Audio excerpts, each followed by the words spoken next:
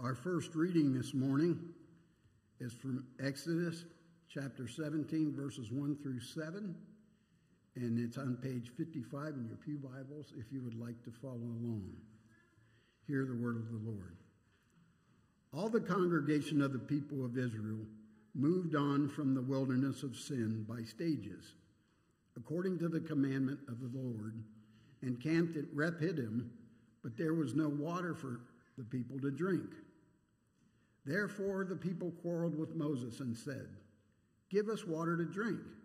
And Moses said to them, "Why do you quarrel with me? Why do you test the Lord?" But the people thirsted there for water. And the people grumbled against Moses and said, "Why did you bring us out of Egypt to kill us and our children and our livestock with thirst?" So Moses cried to the Lord, "What shall I do with this people? They are almost ready to stone me." And the Lord said to Moses, "Pass on before the people, taking with you some of the elders of Israel, and take in your hand the staff with which you struck the Nile, and go. Behold, I will stand before you there on the rock at Horeb, and you shall strike the rock, and water shall come out of it, and the people will drink." And Moses did so in the sight of the elders of Israel. And he called the name of the place Massah and Meribah, because of the quarreling of the people of Israel, and because they tested the Lord by saying, "Is the Lord among us or not?" This is the word of the Lord. As we continue in this summer sermon series on the Psalms, our psalm for today is Psalm 95. I'll be reading that to you. It's on page 467 in your pew Bibles. And again, let's listen to the word of God. "Oh, come, let us sing to the Lord.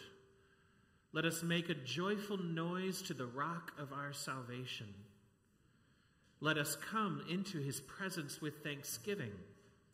Let us make a joyful noise to him with songs of praise. For the Lord is a great God and a great King above all gods. In his hand are the depths of the earth. The heights of the mountains are his also. The sea is his, for he made it, and his hands formed the dry land. Oh, come, let us worship and bow down. Let us kneel before the Lord our Maker, for he is our God, and we are the people of his pasture and the sheep of his hand. Today, if you hear his voice, do not harden your hearts as at Meribah, as on the day at Massah in the wilderness, when your fathers put me to the test and put me to the proof, though they had seen my work. For 40 years I loathed that generation, and said, they are a people who go astray in their heart, and they have not known my ways. Therefore I swore in my wrath, they shall not enter my rest." Friends, this is the word of the Lord. Thanks be to God. May God add his blessing to the reading and to the hearing of his holy word.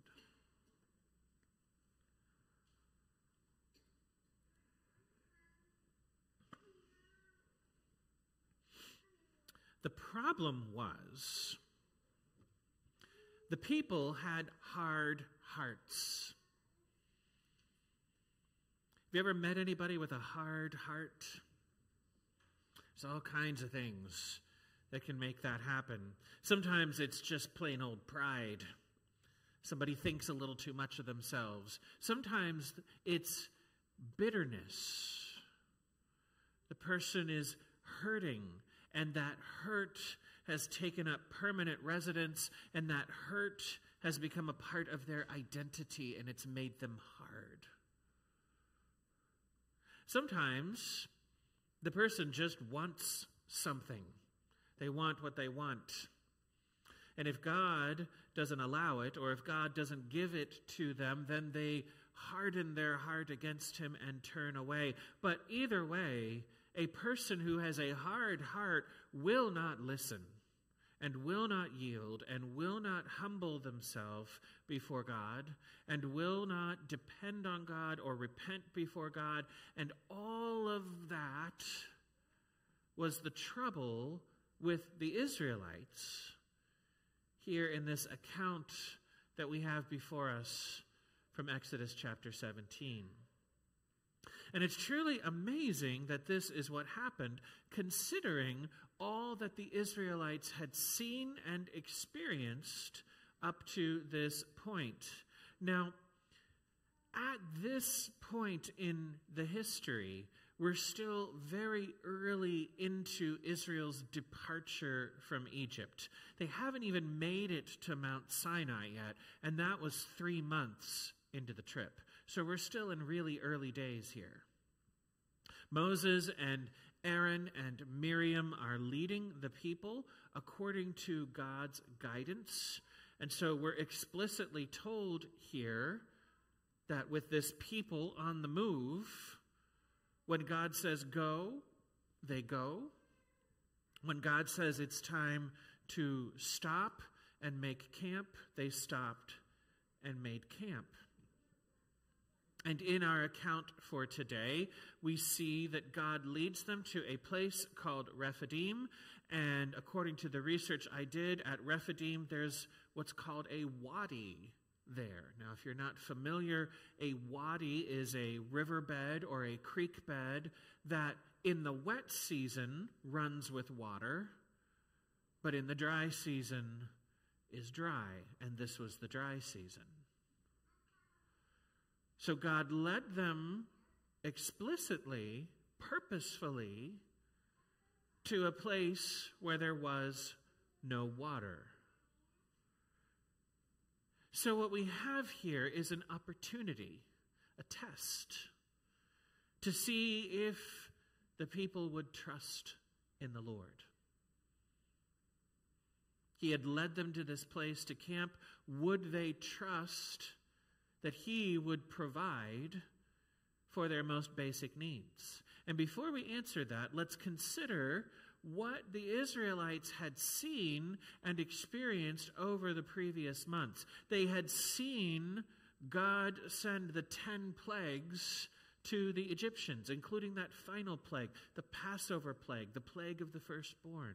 They had seen God made manifest physically in their presence as a pillar of cloud by day and a pillar of cloud or fire, at night. So if they wanted to know, is God with us today? All they had to do was turn their heads and look, and there He was. He's here. They had seen God open and close the Red Sea. They had walked between the walls of water on dry ground. They didn't even get their feet wet or muddy. And then they saw those walls of water close over the Egyptians that were pursuing them, swallowing the Egyptian army up forever. At one of the previous places where God had led them to camp, the water had been bitter and undrinkable. They had seen God direct Moses to throw a stick into the water, and with that, the water had miraculously become sweet and delicious to drink. At another previous camp, the Lord had started to send the manna to them. Miraculous bread from heaven that fell 6 days out of the week for them. It didn't fall on the Sabbath. On the day before, they got twice as much.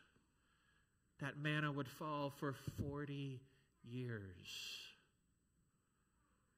And on that first occasion, He also provided quail for them to eat since they had wanted meat. They had seen all of this from the hand of the Lord. They had demonstrated for them over and over and over again how God cared for them, how God was concerned for them. Now the question was, would they trust that just as He was providing their food, that He would also provide their water when they needed it on this particular day? And somehow, in spite of all of that, the people did not believe. Somehow, they hardened their hearts and refused to trust in the Lord. We're told the people quarreled with Moses and said, "Give us water to drink."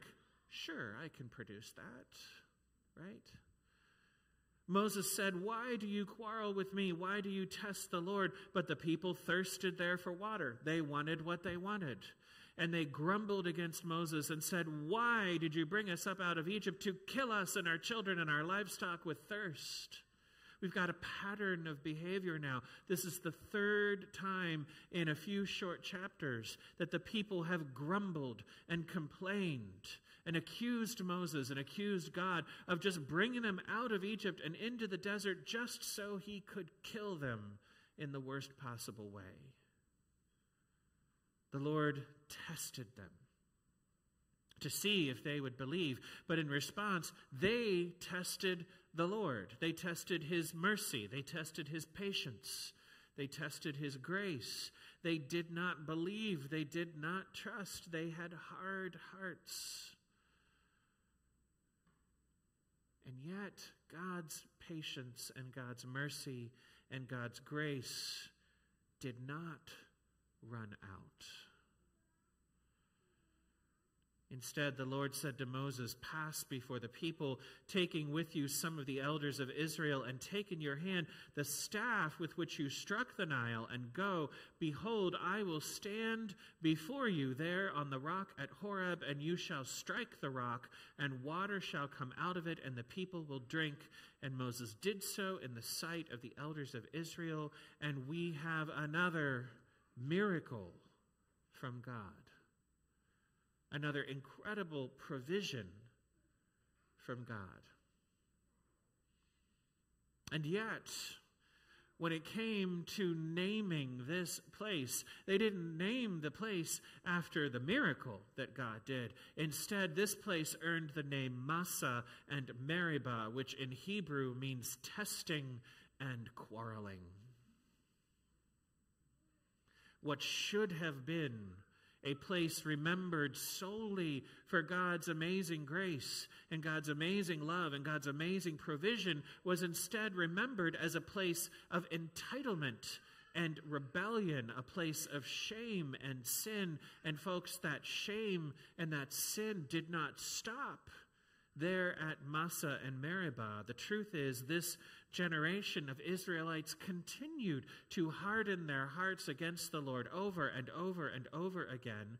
And as a result, they eventually lost their opportunity to enter into the promised land.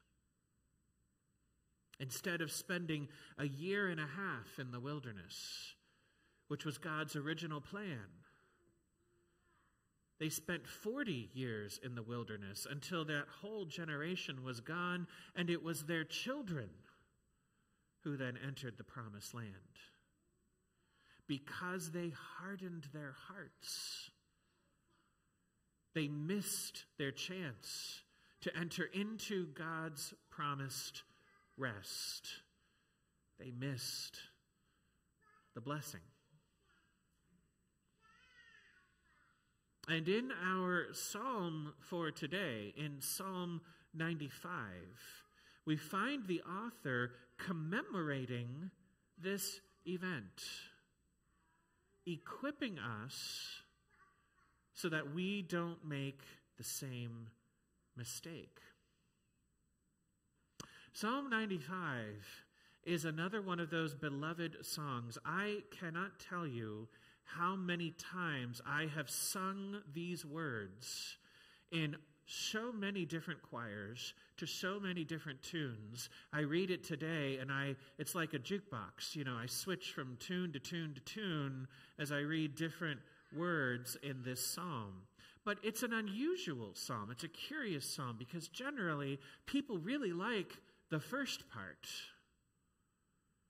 Not so much the second part. In fact, I can tell you every time that I have sung Psalm 95, I've sung the first half I've never sung the second half. And yet it's the second half that gives us the key teaching here. Listen to what it says. Today, if you hear his voice, do not harden your hearts as at Meribah, as on the day at Massah in the wilderness, when your fathers put me to the test and put me to the proof, though they had seen my work. For 40 years I loathed that generation and said, they are a people who go astray in their heart, and they have not known my ways. Therefore I swore in my wrath, they shall not enter my rest. Okay, maybe I understand why they haven't set that part to music. Wouldn't really work with jazz, or I don't know. I have to think about that. But because of these verses, people call Psalm 95 a history psalm. Some people say it's more like a prophetic teaching from the Lord. But think about it. Imagine you're an Israelite, you're going to the temple to worship the Lord, you're bringing your sacrifice, and you hear the temple choirs begin to sing these words, and they say to you, Israelite, while you are worshiping today, while you are bringing your sacrifice before the Lord, if you hear God speak to you, if you hear the voice of the Lord here as you're worshiping today, don't be like our forefathers. Don't make the mistakes that they made. Learn from history. And how do we do that? How do we make sure that we don't make the same mistakes of hardening our hearts against God, of complaining, of being entitled and self-centered and grumbling against God when our lives aren't the way that we think they should be, when we don't get what we think we deserve, when we don't get what we think God should give us? The answer is very simple. The psalm tells us we worship. We worship. Come, let us sing to the Lord. Let us make a joyful noise to the rock of our salvation. Worship is the antidote to having a hard heart. Worship is the antidote to having a Massah and Meribah experience. Because when you worship, when you sing to the Lord, or for those of you that don't sing or can't sing or don't want to sing or just plain won't sing, there's provision made for you here too. You can make a joyful noise to the Lord, and there are a lot of different ways you can do that. Beth can set you up with a rhythm instrument if that's what you want. When we worship, when we lift God up in praise and focus on Him and not on me, not on self, not on what I want, not on my problems. When I focus instead on God, I see the good news, which is the Lord is a great God. He is the great King above all gods, and in His hand are the depths of the earth. The heights of the mountains are His also. The sea is His, for He made it. His hands formed the dry land. How often do we forget this? How often do we forget the greatness of our God, the majesty of our God, the power of our God, the splendor of our God? He is a great God. He is king over all of the gods. You put Him in a contest with Thor or Apollo or Baal, it's not even a contest. For as the psalm reminds us, our God, the God of Israel, the God and Father of our Lord Jesus Christ, He's the one who created all of this. He created the heavens and earth, and they're in His hand. Not hands. He doesn't need even two hands to hold it. He can hold it all in one hand. When we sing, He's got the whole world in His hands, we mean it. That's where we are.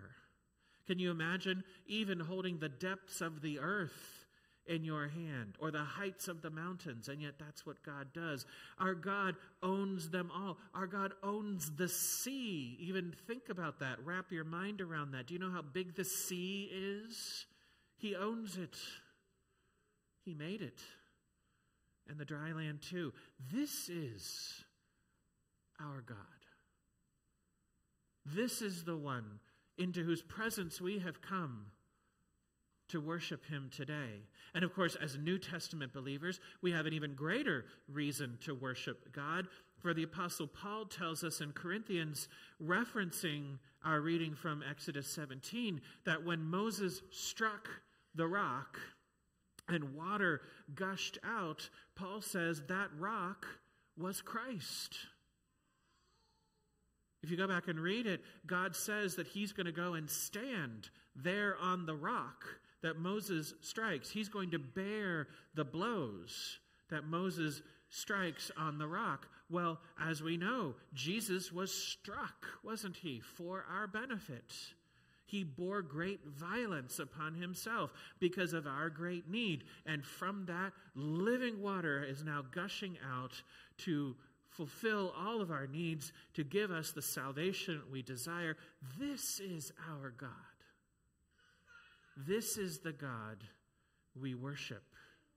And the first step to avoiding that Massah and Meribah mistake is to praise and to worship God, to take our eyes off of our entitlement, all the things we think we deserve, all the things we want, all the things we think we need, our grievances, our hurts, our bitterness, and to fix our eyes instead on God and on his excellent greatness. And then, as we worship, we also must bow down. And here's where it gets really difficult. Oh, come, let us worship and bow down. Let us kneel. Let us kneel before the Lord our Maker, for he is our God. And we are the people of his pasture and the sheep of his hands. It's hard to kneel, isn't it? And I don't just mean physically, although I know there's a few people here, if you kneel, it's going to be a long time before you get back up. I understand that. I'm not talking about that. I mean spiritually. It is hard to kneel, isn't it? It is hard to say to anybody, you are greater than I am. And so therefore I bow before you in homage and acknowledge you are better than I. It is hard to say, you are God, I am not God. It is hard to say, God, not my will. Not my will, but your will be done. That's maybe the hardest thing in the world to say.